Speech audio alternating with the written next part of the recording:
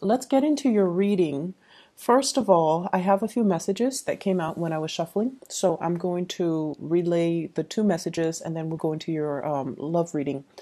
First of all, I feel like there's an energy of somebody putting on airs, okay? Somebody who's like, oh, I can afford that, I can buy that, or I can, lead that lifestyle. But their bank account is not really allowing them to do that. So it's somebody putting on a front that they're incredibly, incredibly wealthy, incredibly just financially stable. But in reality, I feel like there is a lot of financial worries, a lot of financial lack, and this person is seriously lacking in financial planning. If you are single and dating, you want to be very, very careful about, somebody flaunting all the time, just flaunting how much they're making, how much is in their bank account. It's not very attractive. But I feel like you just want to be careful. Watch out for those signs and signals, okay? Watch out for those red flags. The second message that I have here is this is a week where you are starting things kind of over. You have a better sense of direction. You have a better sense of what needs to be done from your end, what your expectations are, and what other people's expectations of you are. So if things have been very muddled, especially through October and all the rest of October, and I would say August, September, and October, if things have been very unclear, if you are getting into a new routine, if there has been a lot of changes, this is the month or the week where things start to kind of settle. The dust starts to settle. We are moving into the time of Scorpio, which is a fellow water sign. So I felt this energy for you guys and for the Piscean people. So maybe it's the water energy makes it feel a lot less, make things feel a lot less urgent.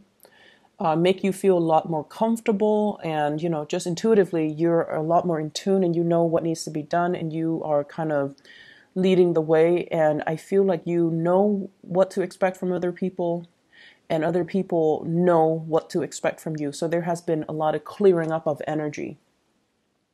So let's get into your reading. I really like the way that you come across in this spread, okay? This is your energy, air energy.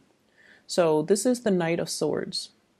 And this is a person who's very courageous. It's in the realm of air. So you are seen as somebody who's very communicative, who is very self-expressive. You can express your ideas, your beliefs, your likes and wants. And I feel overall, you don't take things personally. Okay. You do listen to other people's point of view, and you're able to like strategize and help them and troubleshoot for them. So this is someone who's very proactive, who leads the charge, and I feel like the way that your love interest or your partner sees you, they're not really sure if you're interested in them. So it's not in the realm of emotions, it's in the realm of communication in a very platonic manner. So for those of you who have a love interest or romantic interest, I feel like you're trying to impress them with your high-mindedness. You're trying to impress them with ideas, with your intelligence, with your plans. You're trying to impress them in a very, I want to say like crown chakra type of way. This is what I think. This is what I know. This is what I believe, which is great because it actually allows them to understand you. However, if we're looking at the emotional aspect, I feel like they're not really sure where they stand with you. They're not really sure if you are prioritizing them. You seem like you're off doing your own things, and so they're not really, if they were to reach out, they feel like they would hinder your progress, or they feel like they're getting in your way, or they feel like you might not exactly have time for them. Okay? For a few of you, very few, especially with a solid relationship partner, I do see this element about needing to defend your beliefs, okay? You and your partner might have discussions that are a little bit more like, why don't you do this? Why don't you do that? And I feel like you kind of have to stand your ground and really defend, I'm doing this because right now it makes more sense to me, whatever the reason is. I feel like you're not at a point where you take criticism or critiques or whatever, lying down. I feel like you're at a point where you can stand up for your beliefs. So your energy is very proactive and aggressive, but in a good way. It's like you're not taking things at face value. You're digging deeper and you are trying to communicate that. Okay. This is overall someone who's very ambitious. And I feel like you're communicating with a lot of people from all different walks of life. And I feel like it's a big learning process. Okay. So I do see a lot of communication around you and around the people that you like. And I feel like the communication is a little bit more mental, less emotional. The way that your partner sees you, we have here the Strength card. And this is a really beautiful card that signifies a lot of trust and a lot of faith between two people. Okay, it's a lion and the woman. They're both vulnerable. They're both, different species. They might not communicate in the same way. There's a lot of trust that can be had between the two of them. I mean, she's like stroking the lion, she's cooling its ego, and she is not afraid that it's going to turn and bite her. And the lion likewise trusts her enough to kind of feel at ease and to kind of be okay under her care. So I feel like there's a lot of nurturing and there's a lot of taking care of each other between you and your significant other or between you and a crush, where I feel like your partner might have fallen on hard times, either physically, if they're sick, if they're bogged down with a lot of responsibilities, if they're physically ill, or whatever the situation might be. And you're playing the role of the caretaker. You're kind of like that knight in shining armor, defending their honor, leading the charge, taking care of them, and kind of pushing back the negative elements in their life so that they can, follow their path. This is a card overall of seduction. One person has a lot of pride, and the other person knows exactly what to say to stroke the ego. So I feel like, even if you've had a bad day, your partner knows how to cheer you up. If they've had a bad day, they feel like you know how to cheer them up. So the energy is actually very, very harmonious. It's like a very quiet love that's behind closed doors. It's like you're not overly extravagant with public displays of affection. Everything is felt in it's all almost like the relationship is between the two people. No one needs to know. And behind closed door, that's when the tenderness and the gentleness comes out. So your partner appreciates the fact that you keep their relationship very private and very close to your heart rather than sharing it with everybody else. So that's really good. The way you see your partner, we have here the Prince of Cups. So this is the Knight of Cups. And this is somebody who wears their hearts on their sleeves. When they're upset, they need to vent. When they're angry, you're going to hear about it. If they love you, they're going to be very affectionate. I often see this as someone who does little things here and there for attention. Okay, so if you think of children, so the stereotypical example would be, if a little boy likes a little girl, he would pull her hair, he would do like little mean things to her just to get attention. So this is that energy I'm picking up, someone who's attention seeking. Because deep down, they feel things, they like you, but they don't really know how to express it. And in a way, this is somebody that kind of like comes over to your desk if it's a coworker, and they ask about your weekend and they flirt and things like that, and then they leave. So not someone who's entirely stable. So the way that you see this person, you know that they have feelings for you, but you are not 100% sure you feel the same way. If this is a crush that you're dealing with, and likewise, they're not really sure because your energy is like this. He's moving so fast, I'm not going to be able to keep up with him. So somebody is feeling a little bit intimidated by you, by your achievements, by your accomplishments, by your mental faculties. They might think that you're really, really smart and they don't really know if they measure up, if they could keep up with you. So I see this person as like doing little things and saying little things here and there to tell you that they're interested in you. But I feel like they're not really taking the plunge because I don't feel like you're 100% sure about this person, or you're 100% emotionally invested in this person, okay? The way that you see them, we have here the Ace of Swords. Some of you might have recently broken up with a relationship and now you're, severing ties, and you are looking at dating opportunities around you. For others of you, there's just a lot of communication with the love interest or a significant other. And we're talking big item types of communication. This is like long-term planning. Where am I going to work? Where are you planning to work? Are we buying a property together? Are we moving in? When are you getting here? So like serious life changing types of communication. You know, I'm planning to go overseas next year. Can you, meet me there? Things like that. Things that are very, very important, and communication that is bordering. And I feel like, with the sword upright like this, when I think of like astrology, the apex is the 10th house, and the 10th house deals more with career, like big changes when it comes to career and dreams and achievements. And that's what it feels like to me, like you're talking about major ideas with your partner, and that you want to achieve this with your partner, and your partner wants to achieve the same thing. So the two of you have very common goals, common life purpose, and you want the same things out of life, okay? Out of your career, out of your work, out of life in general.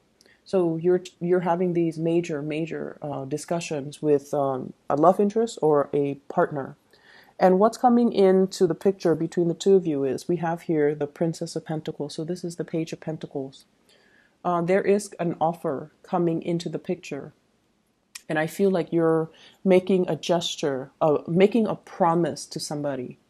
When I'm done with this, when I'm done with, taking care of my business, going off and, taking care of whatever's over here, I will come back to you and I will, make this gesture towards you. I feel like it's coming from your end. And I feel almost as if this is what I have to give you right now, but I promise it's going to be a lot better in the future. So I see you kind of telling them, so for example, when I mentioned, financial issues earlier, I feel like it might pertain to you, where you're like, okay, this is all that I have right now. This is all that I can offer. This is the best that I can offer right now. But I promise you, one day, I can give you everything that you want. So I feel like there is a big, major gesture that you're taking towards another person. For some of you, there are exes in the picture. And I see a lot of imagery here with children, okay? So there might be financial payouts for childcare, for alimony, for things like that as it relates to an ex. Somebody is coming in soliciting, oh, the kids are sick, or, I need more money to take care of the kids. So that I see is also coming into the picture. But overall, your love life looks a lot more stable. It looks a lot better, okay? In other areas of your life, what we have here at the center is an air sign. So this is an Aquarius, a Gemini, or a Libra. This is somebody that is giving you really good advice. I'm seeing the little squiggly lines at the base of her feet. She's drawing up a roadmap. She's drawing up some plans. She has a lot of ideas. So male or female, Aquarius, Gemini, Libra, Sun, Moon, or Rising. This is somebody that has a lot of ideas, a lot of plans, and they're a great tactician. So they're great at formulating, blueprints and figuring out things and troubleshooting. And there's a lot of communication between you and this person. And I feel like this person wants to partner up with you. I feel like they want to start a business with you. They might have mentioned that they want to start a business with you. And they're like, you can do this, I can do that. And I see a lot of ideas percolating around the two of you. They're very inspiring to, they bring up a lot of inspiration in you. But the fact is, the person, there are two sides to their face. So you're not 100% certain if if they're going to be stable, if their ideas and their plans are sound and solid. So they're still, you're taking everything that they say with a grain of salt. Okay. And once again, the air energies indicate communication, but it doesn't indicate the physical action. And so this person gives you the ideas, and I feel like it's your responsibility to kind of run with it. And so I feel some of you, they're asking for a relationship, and then others, they're asking for a business relationship. They see where you've been. Five of Pentacles. Sorry. They see where you've been. This is a place of financial hardship. Which direction do I go? Which choices should I make? My resources are limited. If I invest here, there's too much sunk cost that I'm not, when, times get rough, I'm not going to be able to recoup my losses. So I feel like you have some major decisions that you need to make when it comes to finances, when it comes to investments, when it comes overall to starting a business, partnering up with somebody, or even finding work. Okay, so there are a lot of choices. And I feel like, the way this is set up, choices that are very contingent upon each other. If I take plan A, it's going to negate plan B, C, and D, etc. So it's almost like every decision comes with opportunity costs.